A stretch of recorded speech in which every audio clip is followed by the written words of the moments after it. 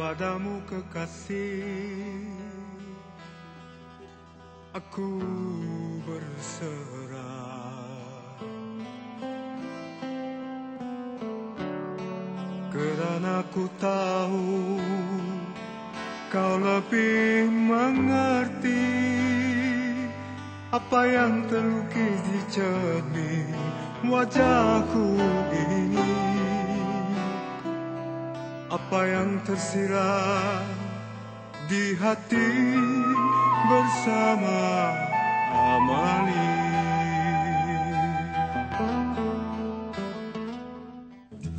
Salam sejahtera pada sekalian. Pada hari ini, cikgu akan mengajar nilai-nilai pengajaran yang terdapat di dalam novel Julia. Tapi sebelum tu, cikgu akan menerangkan dulu apakah maksud nilai. Siapa di antara kamu yang boleh memberitahu apakah maksud nilai? Tak boleh? Tak apa, cikgu beritahu ya. Baiklah, nilai ialah sifat tertinggi daripada sudut kemanusiaan, kemasyarakatan, kebudayaan, moral dan juga keagamaan. Nilai-nilai tersebut kadang-kalanya bertimbal balik di antara satu dengan yang lain. Para pelajar semua tentu telah mengkaji novel yang telah dibacakan. Okey, kepada yang belum, teruskan membaca dan mengkaji sebelum terlewat. Berbalik kepada nilai-nilai yang telah cikgu beritahu tadi, nilai yang paling ketara ialah nilai cinta dan kasih sayang di antara Julia dengan keluarganya, pekerjanya, syarikatnya, kepada nusa dan juga bangsa. Berdikari, redha dengan segala kepayahan, bersyukur dengan segala kemewahan dan bersifat sederhana dalam menentukan sesuatu perkara.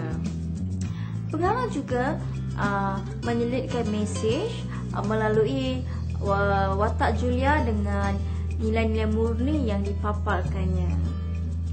Kita sama-samalah saksikan Julia dan menganalisis apa lagi nilai-nilai murni yang terdapat pada watak Julia dan juga watak-watak pembantu di dalam novel Julia. Jadi, mari kita saksikan.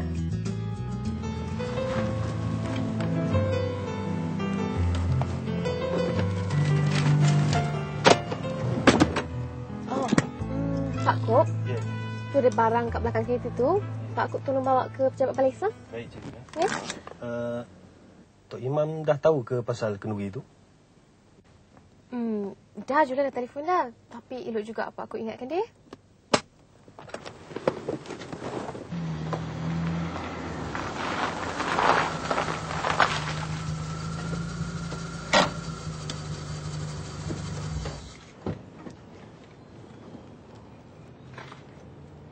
Julia?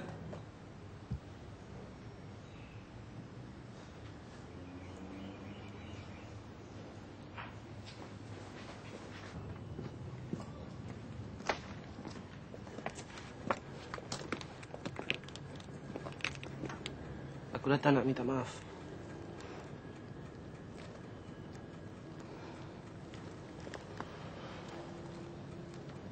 Tak elok kau datang rumah aku macam ni. Tak manis. Nanti kalau nenek, adik-adik tengok nanti diorang sangka apa pula kan? Apa salah aku, Julia? Apa salah aku? Aku cuma nak kita macam dulu. Aku masih sayangkan kau. Shit. Kan aku dah cakap buat perubahan, Rashid. Tapi kau macam tu juga. Masih lagi macam dulu. Macam kau tu, Rashid. Banyak membahayakan diri kau sendiri, kau tahu tak? Pasal kerja aku, kau tak perlu ambil tahu. Itu hak aku.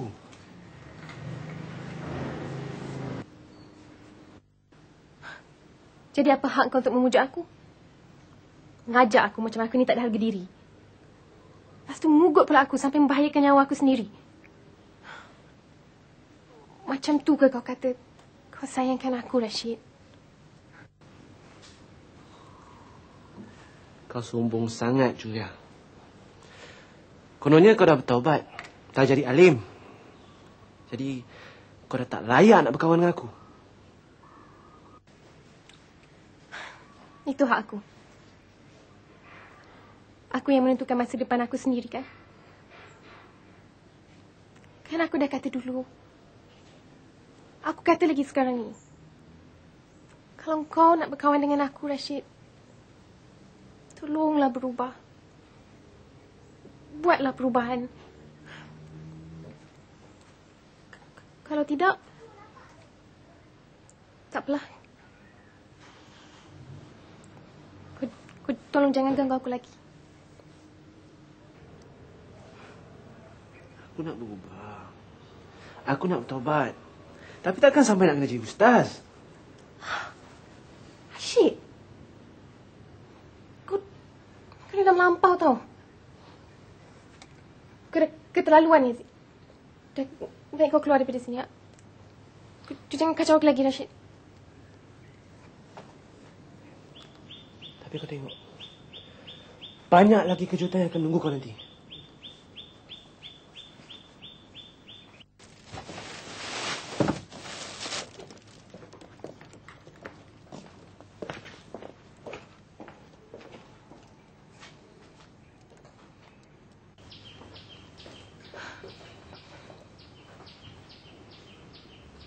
Kita lapor aja pada polis, Julia. Pak Kok tolong awasi adik-adik, ya? Takut-takut nanti diorang pula yang jadi mangsa. Baik, Cik.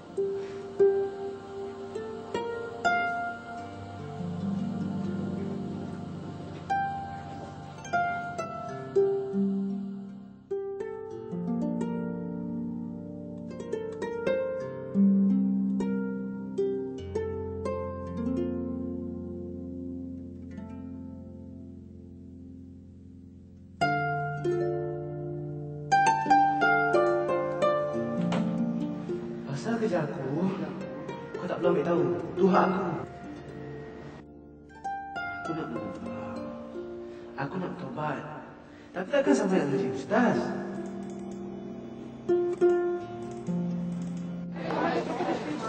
Sebab tu, dari umur 25 tahun sampai umur 40 tahun, kalau tak minat pada agama, jawabnya, sampai matilah, takkan berubah. Dari 25 sampai 40, kan? Kenapa buat cakap macam tu? Kenapa dari 25 sampai 40? Sebab, Rasulullah dilantik menjadi Nabi pada usia 25 tahun. Dia angkat menjadi Rasul pada usia 40 tahun. So, dia perfect role model. Kita kena ikut dia. Pada usia macam tu, kalau kita tak minat mencari agama, tak suka pada agama, tak senang nak mencari agama, jawabnya, sampai matilah, kita takkan berubah. Kalau berubah pun bukan kerana agama, tapi kerana takutkan neraka ataupun dosa-dosa dia yang lalu. Dia tak rasa tu. Manisnya iman tu dia tak rasa. Bahasa Arab dia kata apa? Halawatul iman. Jadi maknanya kan, Pakcik, kalau macam tu, baik kita sesat cari agama daripada kita sesat cari dunia. Ya ke?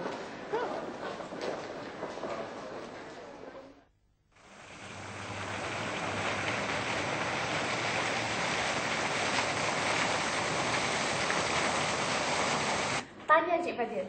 Alhamdulillah. Assalamualaikum. Gina, kita dah dapat membekalkan makanan kepada Mas. Ya ke? Apa yang kita laksanakan ini adalah sebahagian usaha kerajaan untuk menaikkan taraf kampung-kampung tradisional kepada kampung-kampung komersial. Ini adalah menguntungkan rakyat tempatan semua. Kami di sini faham, tapi si Junaid yang Tahir ni yang buat hal, bawa cerita yang bukan-bukan kat kampung ni. Saya perasan elok kita berdepan dengan mereka. Kita bagi penjelasan yang sebenar atas perkara tu. Kawan, saya tarik satu. Okey, siap. Ni, cuba hangpa tengok.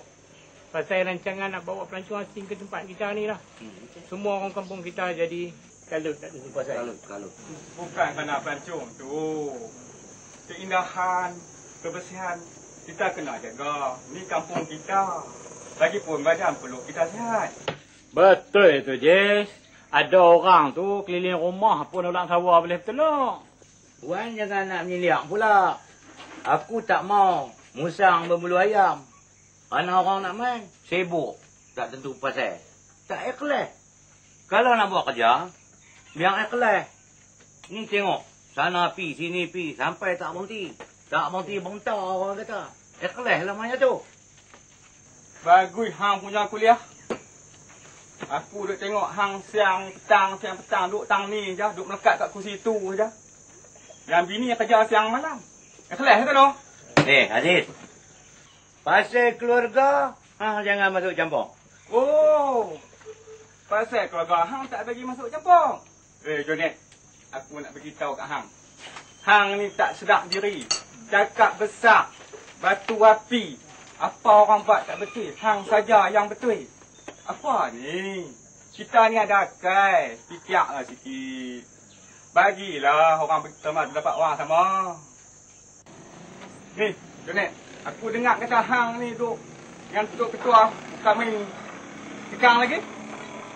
Hang tak serik ke, Jonet? Kalau tak sabit tu Tuan Haji Ramli tu tolong hang. Dah lama duk dalam penjara hang. Pak Wan. Yup. Haji Ramli jemput pergi rumah dia malam ni. Oh, insyaAllah. Jadi, dia panggil hampa semua. Dia aware sikit orang malam ni. Abang sihat semua dah. Sihat tak ada. Ni melantu dia bersalin dia balik sana. Abang dia semua. InsyaAllah.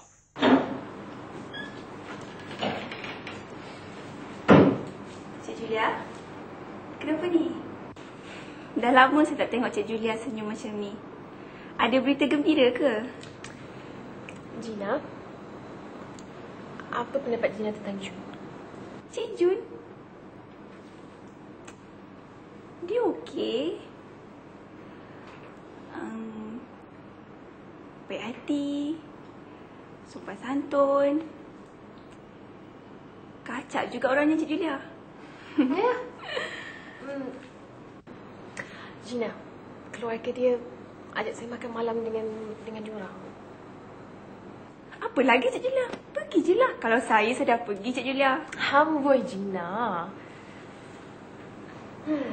Habis tu Cik Julia terima jemputannya.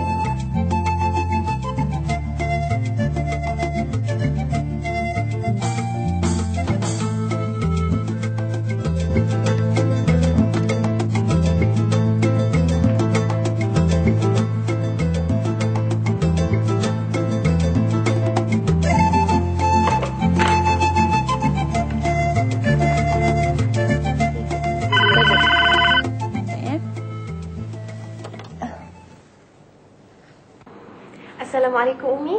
Waalaikumsalam. Julia. Umi apa khabar? Sihat? Sihat, alhamdulillah. Julia dengan adik-adik sihat? Alhamdulillah, semuanya sihat Umi. Julia telefon Umi ni, Julia nak cakap pasal butik ni ke? Umi tak kisah kalau Julia nak ambil balik pengurusan butik ni. Umi dah bersedia dah. Kenapa pula cakap macam tu? Tak ada, Julia tak pernah berfikir nak ambil alih butik tu daripada Umi ke? Kalau bukan, kenapa Julia telefon Umi? Bukan, Julia cuma... Julia nak minta nasihat Umi. Nasihat? Nasihat apa tu Julia? Tentang baju, pakaian. Maksud Julia... pakaian yang sesuai untuk ke majlis makan malam. Kenapa Julia tak cakap dengan Umi? Julia yang nak pakai baju tu. Umi ingatkan Julia nak luaskan pasaran. Boleh juga. Kita boleh luaskan pasaran, Umi. Julia rasa sekarang ni kalau kita luaskan pasaran kita dengan baju-baju... Yelah tu. Dah. Tak payah nak cakap pasal bisnes. Julia nak pakai pakaian ni untuk apa? Untuk majlis makan malam. Makan malam dengan keluarga macam tu. Dengan kau lelaki Alah, takkan nak sorok dengan Umi. Alah Julia boleh kongsi rahsia dengan Umi tau. Jom kita tengok baju mana sesuai. Jom. Umi rasa Julia pakai warna apa, Umi? Ni dia macam tahu-tahu je Julia nak pakai untuk majlis makan malam kan. Baru sampai ni. Sekejap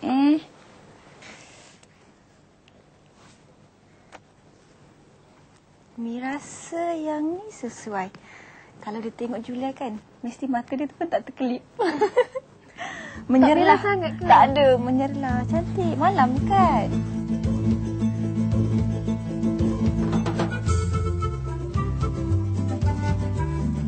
Nanti apa-apa telefon ni ya. Umi, terima kasih banyak-banyak. Alah, tak ada apa. Okey? Maknanya lain kali boleh datang lagi kan? Boleh. Okey. Buat kita elok-elok Jom. Dah lah tu, cukuplah satu.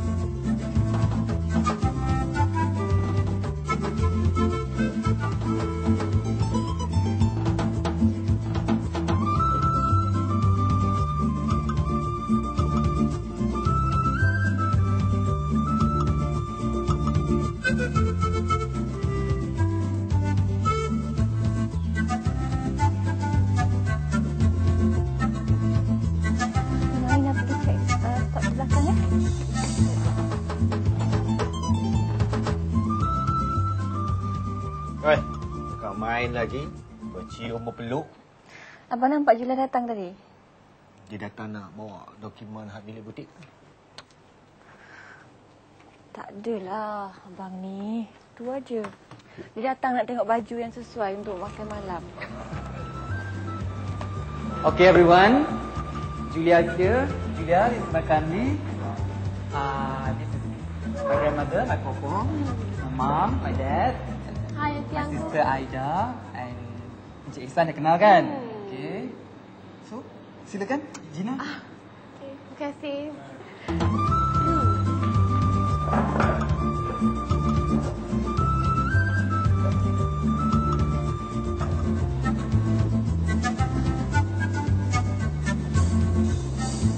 Kamu janganlah pandang dia tu.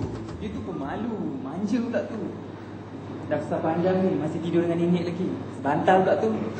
Betul ke Julia? Betul lah nenek awak?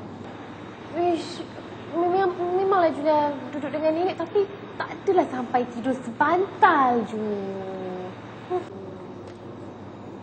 Rồi, Sumi đi mua khai xương dengan girlfriend bengok.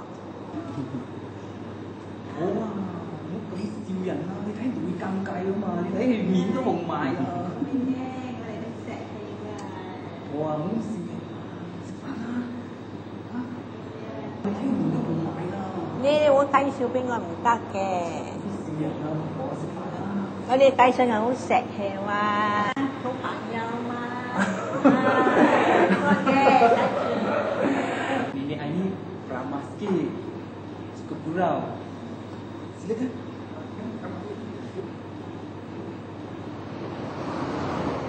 Aku dah cakap dengan kau kena pujuk dia, kau kena rayu dia. Ini kau buat tak tahu je.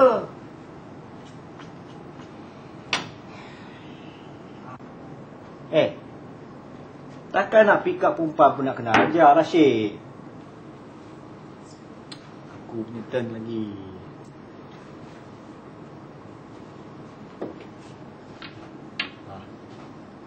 Sekarang dia dah ada teman baru lagi. Kau macam mana? Apa lagi yang nak saya buat?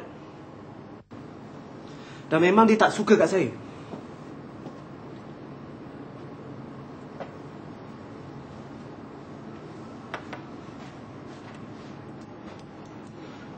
Aku tahu kau masih sukakan dia.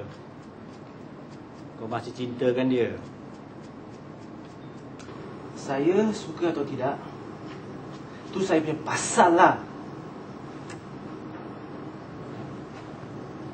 Mulai daripada hari ini, saya tak nak terbabit dengan apa-apa urusan Cik Sai.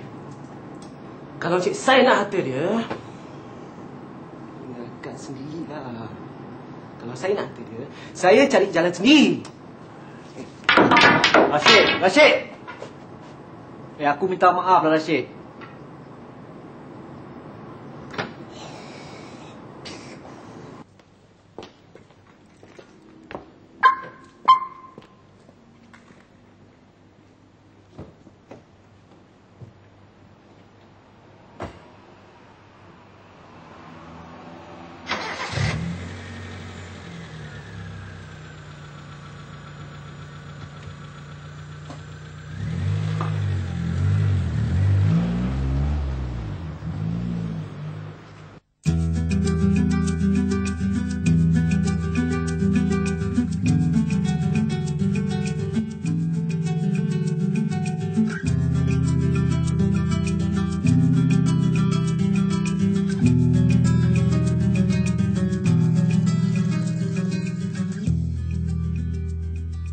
novel-novel yang dipilih oleh pihak Kementerian Pendidikan yang digunakan oleh para pelajar di tingkatan 5, iaitu ada 4 buah novel, terdiri pada novel Julia oleh Abu Hassan Murad, Seteguh Karang oleh Tuan Faridah,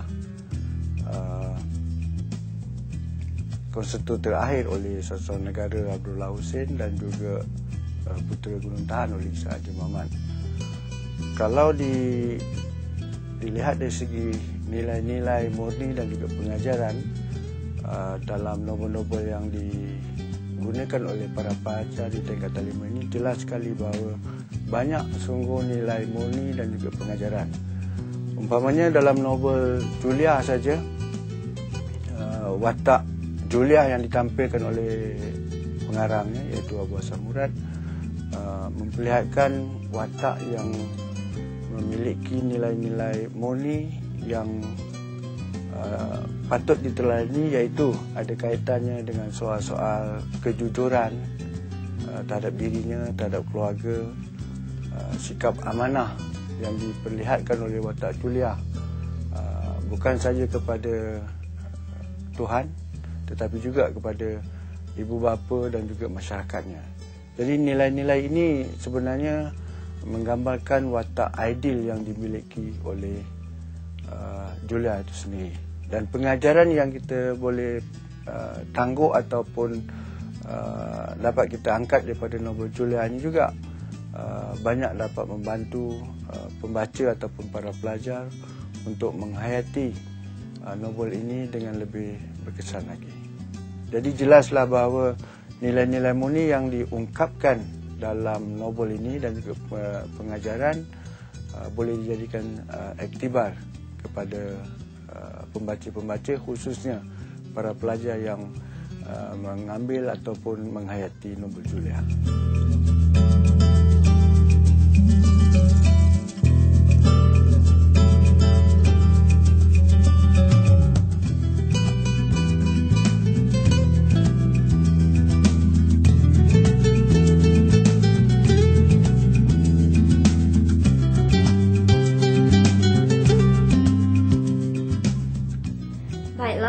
Cikgu harap murid-murid semua selalu menghayati nilai-nilai murni yang telah disampaikan melalui cerita tadi ya. Teruskan perjuangan membaiki diri kita. Nasihat ini bukan untuk pelajar sahaja tetapi juga untuk cikgu. Yang baik itu kita jadikan tauladan dan yang buruk itu kita jadikan sempadan.